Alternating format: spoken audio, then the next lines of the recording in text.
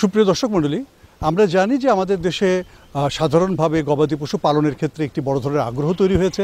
মানুষ কিন্তু বাণিজ্যিকভাবে যেমন গরুর খামার করছেন, ছাগলের খামার করছেন, সাম্প্রতিক সময় এসে কিন্তু ভেড়ার খামারও পরিচালনা করছেন।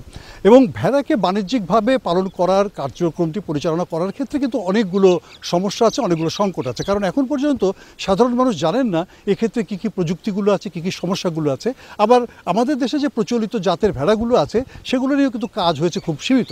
যদিও সাম্প্রতিক সময় বাংলাদেশ প্রাণী সম্পদ গবেষণা ইনস্টিটিউট ভেড়া উৎপাদনের প্রযুক্তিকে উদ্ভাবন করেছেন এবং সেগুলোকে ছড়িয়ে দেওয়ার জন্য কাজ করছেন। এবং বলা হচ্ছে যেহেতু ভেড়া উৎপাদনের ক্ষেত্রে অনেকগুলো সুবিধা আছে, যেমন এর রোগ বালাই কম এবং এদের শরীরের বৃদ্ধিটা তুলনামূলকভাবে ভালো এবং এটির মাংসও কিন্তু তুলনামূলকভাবে ভালো, যদিও আমরা হয়তো অনেকেই ভেড়ার মাংস এরকমভাবে অভ্যস্ত নয়। তবে সাম্প্রতিক সময়ে বাংলাদেশ প্রাণী সম্পদ গবেষণা ইনস্টিটিউট তারা একদিকে যেমন দেশি ভেড়াকে নিয়ে কাজ করছে, পাশাপাশি বিদেশ থেকে উন্নত জাতের ভেড়া এনে তার মাধ্যমে নতুন জাত উদ্ভাবনের চেষ্টা করছে। আমরা আজকে এসেছি প্রাণী সম্পদ গবেষণা ইনস্টিটিউটে এবং সেখানকার যে ভেড়া গবেষণা নিয়ে যে কার্যক্রম হচ্ছে সেখানকার খামারে, সেখান থেকে এই সম্পর্কিত কিছু তথ্য এবং প্রযুক্তি বা সম্ভাবনার কথাগুলো আপনাদের সামনে তুলে ধরবো। তাহলে চলুন আমরা দেখে নেই এই বিষয়ের বিভিন্ন কার্যক্রম, শুনে নেই বিজ্ঞানীদের কথা।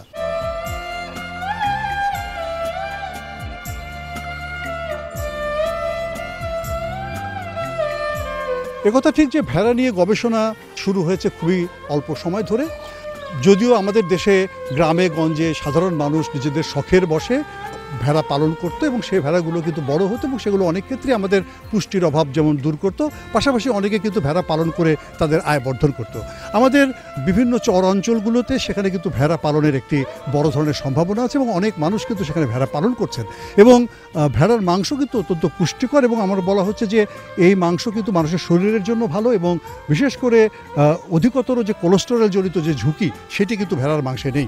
তাছাড়া ভেড়ার দুধও কিন্তু অনেক পুষ্টিকর এবং এটি কিন্তু মানুষের অনেক রকমের কাজে লাগে। এবং আমরা জানি যে ছাগলের দুধ এবং ভেড়ার দুধ এগুলো কিন্তু গরুর দুধের চেয়েও অনেক বেশি কার্যকরী, বিশেষ করে শিশুদের জন্য এবং রোগীদের জন্য।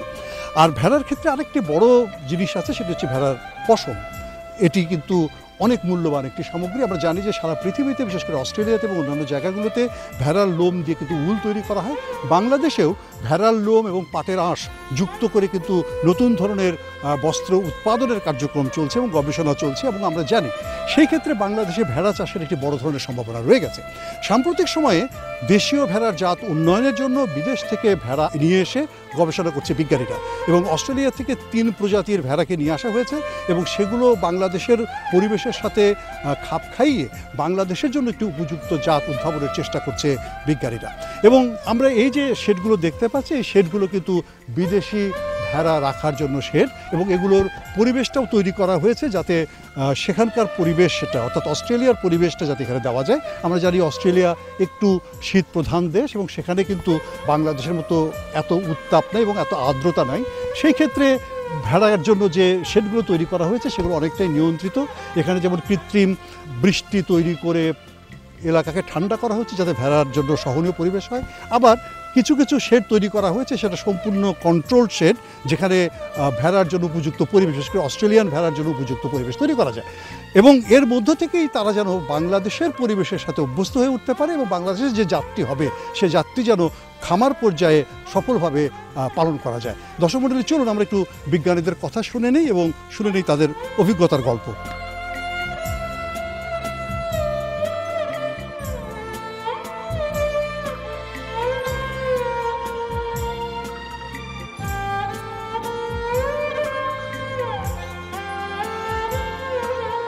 সুপ্রিয় দর্শক মণ্ডলী, আমরা জানি যে আমাদের দেশে সাম্প্রতিক সময়ে ভেড়া নিয়ে গবেষণা চলছে। দেশি ভেড়ার সাথে সাথে কিন্তু বিদেশি ভেড়া নিয়েও কিন্তু গবেষণা শুরু হয়েছে। বাংলাদেশ প্রাণী সম্পদ গবেষণা ইনস্টিটিউট অস্ট্রেলিয়া থেকে কয়েকটি জাত এখানে এনেছে এবং ইতোমধ্যে এগুলো নিয়ে পরীক্ষা নিরীক্ষা চলছে এবং তাদেরই কয়েকজন বিজ্ঞানী যারা কাজ করছেন তারা আমাদের সাথে আছেন। আমরা তাদের কাছ থেকে একটু জানার চেষ্টা করব। আর আপনাদেরকেও জানিয়ে রাখি যে ভেড়া নিয়ে গবেষণাটি কিন্তু শুরু হয়েছে খুবই সম্প্রতি। এখনও কিন্তু আমরা ঠিক উপযুক্ত যে সমস্ত জাতগুলো বা যে সমস্ত প্রযুক্তিগুলো সেগুলো যে ব্যাপকভাবে ছড়িয়ে পড়ার সেটা কিন্তু নেই। তবে আমরা যারা ভেড়া নিয়ে কাজ করতে আগ্রহী তারা কিন্তু নজর রাখতে পারে এই গবেষণা কার্যক্রমের উপরে, যাতে যে কোনো প্রযুক্তি যখন আমাদের এখানে উদ্ভাবিত হবে সেটি যেন আমরা কাজে লাগাতে পারি। আমাদের সাথে যারা আছেন আমরা একটু কথা বলে নিই। আপনি আপনার নামটা বলুন, পরিচয়টা বলুন। আমি মুর্শিদা ইয়াসমিন, শিপ প্রজেক্টে আছি এবং এখানে বৈজ্ঞানিক কর্মকর্তা হিসেবে গত 6 বছর কাজ করছি ভেড়ার উপরে। আচ্ছা, এখানে আমরা যেটা শুনেছি ইতিমধ্যে যেখানে 3টি জাত নিয়ে আপনারা এনেছেন, বিশেষ করে অস্ট্রেলিয়া থেকে। কি কি জাত এনেছেন? হ্যাঁ, আমরা এখানে 3 জাতের জাত নিয়ে এসেছি। একটি হচ্ছে প্যারেন্ডাল, একটি সাফক এবং একটি ডরপার। 3টি জাতই মাংস উৎপাদনের জন্য খুবই ভালো। সাথে সাথে সাফক এবং প্যারেন্ডাল জাত দুটি পশম উৎপাদনের জন্য খুব ভালো এবং ইতোমধ্যেই আমরা এটা 3 বছর পার করে ফেলেছি এবং এখন কিছুটা অভিযোজনের ক্ষম চলে এসেছে এবং আমরা আমাদের দেশের আবহাওয়ায় খাপ খাওয়ানোর জন্যই কাজ করছি মূলত এবং এটার সংরক্ষণের কাজ। আচ্ছা, এমনি কীরকম মনে হচ্ছে এই যে বিভিন্ন জায়গা থেকে বিশেষ করে অস্ট্রেলিয়া থেকে, সেখানকার পরিবেশ তো মানে আমাদের মতো না, সেই জাতগুলো এখানে এলো এবং আপনারা এনেছেন কয়েক বছর আগেই। কীরকম দেখা যাচ্ছে এদের মানে বাংলাদেশের পরিবেশের সাথে খাপ খাইয়ে দেওয়ার ক্ষমতা কীরকম?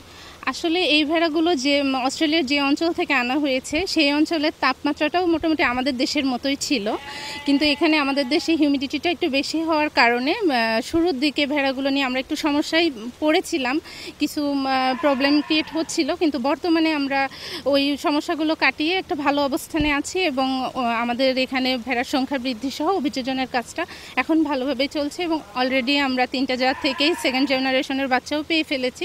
আমরা আশা করছি এটা যদি আমরা কয়েক প্রজন্ম কন্টিনিউ করতে পারি তাহলে আমাদের দেশের আবহাওয়ায় এটা সহজভাবে কৃষকের মাঝে আমরা দিতে পারবো এবং তারা এটা পালন করতে পারবে। আচ্ছা, আপনার নামটি বলুন। আমার নাম মোহাম্মদ কামরুল হাসান, আমি এখানে বৈজ্ঞানিক কর্মকর্তা ব্রিডিং জেনেটিক্স হিসেবে আছি। আচ্ছা, এমনি যে আমরা যে জাতগুলো নিয়ে দেখলাম এখানে, যে জাতগুলো আপনারা এনেছেন, কীরকম মানে তাদের কীরকম ওজন কীরকম হচ্ছে বা গ্রোথ কীরকম হচ্ছে, এবং সেই ক্ষেত্রে কি আপনারা ওই যে জাতগুলো এনেছেন তার বৈশিষ্ট্যগুলো কি আমাদের দেশে নিয়ে আসা যাচ্ছে?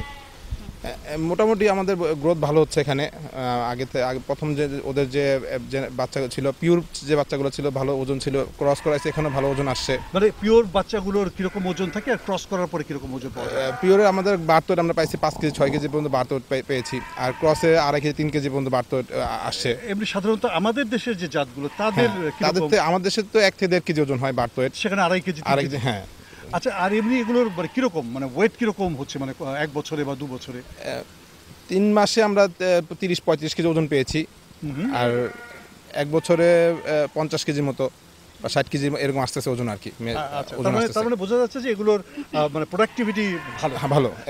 এমনি হ্যাঁ, এমনি জি বলেন। এবং আমাদের ওয়েদারের কারণে মানে গ্রোথটা একটু কম আর কি। ওদের ওয়েদারের সাথে আমাদের ওয়েদার একটু তারতম্য আছে, যে আর্দ্রতার কারণে একটু বেশি সমস্যা হয়, এজন্য একটু গ্রোথটা একটু কম। কিন্তু তারপরে আমরা চেষ্টা করতেছি এই জাতটাকে আমাদের ওয়েদারের সাথেই কিভাবে খাপ খাওয়ানো যায় এবং কিভাবে আমাদের আরো এটাকে উত্তরোত্তর বৃদ্ধি করা যায় সেই নিয়ে কাজ চলছে। এমনি খাবারের ক্ষেত্রে কি বিশেষ কোনো ব্যবস্থাপনা আছে এই বিশেষ করে এই বিদেশি জাত? আমাদের বিদেশি জাতগুলো এমন কোনো ব্যবস্থাপনাই নিচ্ছি না যেটা খামারি পর্যায়ে সমস্যা হবে। আমরা আমাদের দেশীয় যে অ্যাভেলেবল ফিডগুলো, যে প্রাণী খাদ্যগুলো, ওগুলো ইউজ করেই আমাদের অ্যানিম্যালগুলোকে এখনও সার্ভাইভ করাচ্ছি এবং তারা এই খাবারগুলোতে খুব সুন্দরভাবে অ্যাডজাস্ট করে ফেলেছে। সুতরাং খামারি পর্যায়ে এটা নিয়ে কোনো সমস্যাই হবে না ফিডিং নিয়ে। আমরা যখন নতুন জাত দিতে পারবো তখন পাশাপাশি সব প্রযুক্তিই দেওয়া যাবে, খাবারের প্রযুক্তি। হ্যাঁ, অবশ্যই আমরা খাবারের খুব সহজ প্রযুক্তি এখানে মেইনটেইন করছি, যেটা খামারি অতি সহজে মেইনটেইন করতে পারবে। খুবই ভালো কথা। আপনার নামটা বলুন আমাদেরকে একটু। আমি ডাক্তার মোহাম্মদ মামুনুর রহমান, বৈজ্ঞানিক কর্মকর্তা ভেড়া উন্নয়ন প্রকল্প। আচ্ছা মামুন, আপনার কাছ থেকে যেটা জানতে চাই যে আমরা জানি যে এমনি সাধারণত যে কোনো প্রাণীরই তো রোগ বালাই বা স্বাস্থ্যগত কিছু ঝুঁকি থাকে, এই জাতগুলোর ক্ষেত্রে কি কোনো স্বাস্থ্যগত ঝুঁকি আছে বা রোগ বালাইয়ের কোনো ব্যাপার আছে? আমরা যেহেতু অস্ট্রেলিয়া থেকে 100% পিওর বাংলাদেশে নিয়ে এসেছি, এখানে নিয়ে আসার পর যারা আমাদের প্রথম যেটা সমস্যা হয়েছিল ব্লাড প্রোটোজোয়া, বেবিসিওসিস অ্যানাপ্লাজমোসিস, এই রোগটা আমাদের দেশে যখন আমরা যখন অস্ট্রেলিয়া থেকে নিয়ে আসছি তখন তো ওই দেশে তো প্রোটোজোয়া নাই, তো ওদের ব্লাড এই প্রোটোজোয়া ফ্রি ছিল। আমাদের দেশে নিয়ে আসার পর এই প্রোটোজোয়া যখন ইনফেকশন হইলো তখন বেবিসিয়া অ্যানাপ্লাজমোসিসে আমাদের বেশ কিছু ভেড়া লস্ট হইলো। তো আমরা এখন একটা মানে অভিযান পর্যায়ে নিয়ে এসেছি, আমরা এই যে কীভাবে বেবিসিয়াসিস এবং অ্যানাপ্লাজমোসিস এইটা নিয়ন্ত্রণে রাখা যায় এই ভেড়াগুলোকে, আমরা সেটা নিয়ে কাজ করছি। অলরেডি আমরা কীভাবে এটার ভ্যাকসিন প্রোডাকশন করা যায়, কীভাবে এই রোগটাকে নিয়ন্ত্রণ করা যায়, আমরা এটা নিয়ে কাজ করছি, যেহেতু আমাদের বেশ কিছু ভেড়া আমরা অলরেডি লস হয়েছে আর কি। আচ্ছা, তার মানে আমাদের এমনি অতিরিক্ত কোনো স্বাস্থ্য ঝুঁকি না, অতিরিক্ত স্বাস্থ্য ঝুঁকি আমরা এখন পর্যন্ত না, মানে কিছু তো যেহেতু লাইভ অ্যানিমেল, কিছু তো স্বাস্থ্য ঝুঁকি থাকবেই, কিছু কমন ডিজিজ আছে যেগুলো থাকবেই, তবে মানে কমন ডিজিজ আমরা এখন পর্যন্ত বেবি সিএসি অ্যানাসিলোমা পাইছি, আর এর বাইরে যেগুলো টুকটাক আমরা যেগুলো ডিজিজ পাইছি সেগুলো সহজে আমরা নিয়ন্ত্রণ করতে পারছি। আচ্ছা, খুবই ভালো। আপনার নামটি বলবেন? আমার নাম ফাতেমাতুজ জোহরা। আপনি কোন বিষয়টা নিয়ে কাজ করেন এখানে? আমি ব্রিডিং নিয়ে কাজ করি। ব্রিডিং নিয়ে কাজ করে। তো এমনি তো বাচ্চা উৎপাদন হচ্ছে, তারপরে সেগুলো বড় হচ্ছে, নিজেদের কাছে কেমন লাগে যে খুব শীঘ্রই কি আমরা নতুন কোনো প্রযুক্তি, নতুন কোনো জাত আমাদের খামারিদের জন্য দিতে পারবো? ইনশাল্লাহ আমরা তো এই পিওর ব্রিডের সাথে দেশি যে আছে সেটার ক্রস করাচ্ছি। ক্রসের মাধ্যমে যে আমরা জাতটা মানে এখন যাদের আসছে বাচ্চাগুলো, এটা আমরা 7 জেনারেশন দেখার পরে এটা আমরা ফিল্ডে দিতে পারবো। কয় জেনারেশন হয়েছে এটা? এই 2 জেনারেশন। 7 জেনারেশন পর্যন্ত আমরা ওয়েট করব। হ্যাঁ, যে 7 জেনারেশন আগে তো আমরা এটা প্রোডিউস করতে পারবো না। এমনি একটি জিনিস আমরা আপনার কাছ থেকে জানতে চাই যে একটি ভেড়া রিপ্রোডাক্টিভ স্টেজে যেতে কতদিন সময় লাগে, বিশেষ করে বাচ্চাগুলো নতুন যেগুলো তৈরি হচ্ছে? পিউবার্টিতে আসে আপনার 8 থেকে 9 মাস বয়সে পিউবার্টিতে আসতেছে, আর 12-13 মাসের মধ্যে সে একবার বাচ্চা দিচ্ছে। তাহলে 7 জেনারেশন পাওয়ার জন্য আমাদের 7 বছর অপেক্ষা করতে, ব্যাপারটা না সেরকম না, বছরে 2 বার করে ধরেন 3.5-4 বছরের মতো আমাদের লাগবে আর কি, আরো লাগবে আর কি, একটা বেটার একটা রেজাল্ট আসবে আর কি। খুবই ভালো, আপনারা সব যৌথভাবে গবেষণা করছেন এবং আপনাদের ফলাফলটির জন্য নিশ্চয়ই আমাদের দেশের মানুষ অপেক্ষা করছে, কারণ আমরা প্রাণী সম্পদের এই সেক্টরটি, বিশেষ করে ভেড়াটাকে নিয়ে আমাদের মানুষের ভিতরে আগ্রহ আছে এবং আপনাদের হাত ধরেই নতুন প্রযুক্তি আসবে, এটা আমরা আশা করি। আপনাদেরকে ধন্যবাদ।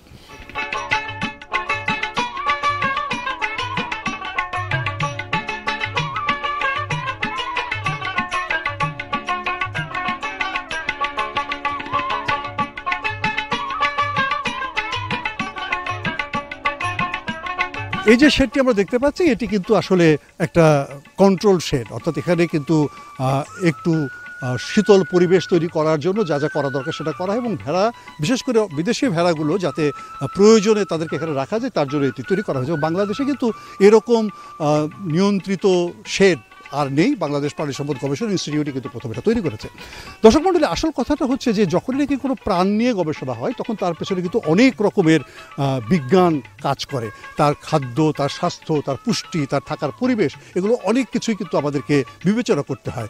এখানকার বিজ্ঞানীরা সমস্ত কিছুকে বিবেচনা করেই কিন্তু বাংলাদেশের জন্য উপযুক্ত জাত উদ্ভাবনের চেষ্টা করছেন। আমরা আশা করব আগামী 2-1 বছরের ভেতরে এখান থেকে নতুন নতুন জাত বেরিয়ে আসবে এবং যে জাতগুলো বাংলাদেশের প্রাণী সম্পদ সেক্টরে একটি নতুন মাত্রা যুক্ত করবে এবং ভেড়া উৎপাদনের ক্ষেত্রে আমরা নিশ্চয়ই আরও অনেক বেশি সফলতা অর্জন করতে পারব।